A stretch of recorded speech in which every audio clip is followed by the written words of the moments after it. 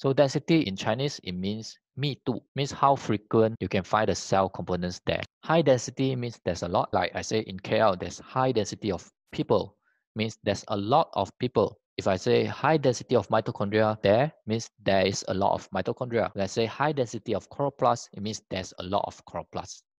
Understand the word density? Yeah. So in sperm cell, muscle cell, and plant meristem cell, it need a lot of mitochondria. Why? What is the function of mitochondria? It's generate energy in ATP form. So sperm cell need a lot of mitochondria because it need a lot of energy to swim towards the uterus and the fallopian tube to fertilize the secondary oocyte. Next will be muscle cell, like flight muscle in muscle cell and also in insects and birds lah. Because insects can fly, birds also can fly. So when they fly, they need a lot of energy. So they have a lot of mitochondria at the muscle cell there. Okay, so they contract, relax to enable movement and flight.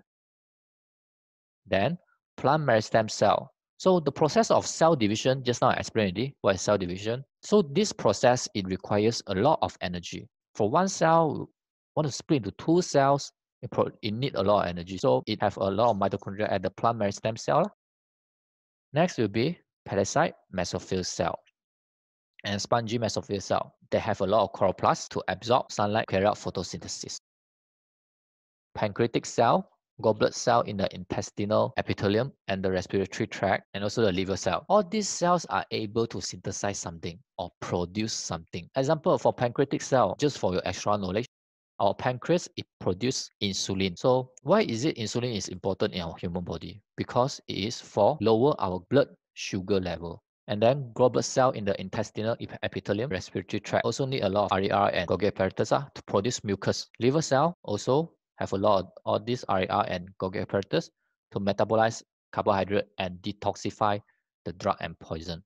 So our liver is more on like to detox lah. What happens to a cell if there's absence of failure in cell components such as in lysosome, mitochondria, chloroplast, or ribosome? In simple term, it means what if there's no lysosome, there's no mitochondria, no chloroplast or ribosome. Failure of mitochondria function, it will cause stunted growth, weak muscle, and also hearing and vision problem. If there's no lysosomes, we will have this Tay-Sachs disease. It will cause stunted growth and mental retardation.